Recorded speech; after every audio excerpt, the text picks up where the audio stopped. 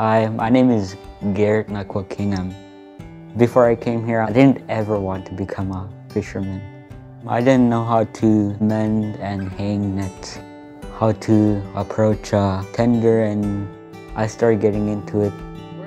Just as long as you're positive and into learning and willing to do stuff that's challenging.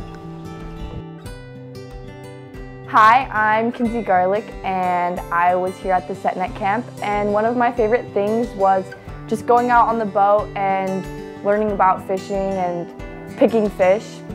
One of my favorite bits of advice that I got while taking this course was to just have a positive attitude, be really curious, ready to learn everything, and ask questions. Don't be shy. Get right in there and watch them fillet a fish. Try and talk to as many people as you can.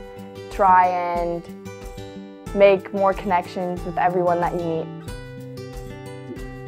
Hi, my name is McCarlo. I'm from Port Hayden, and so far my favorite thing has been able to hang out with new people. Since I am from a small village, it is hard to meet new people, but coming to a camp like this helps you learn. It's better to just go and try it out than to not try it out. You miss every opportunity that you don't take.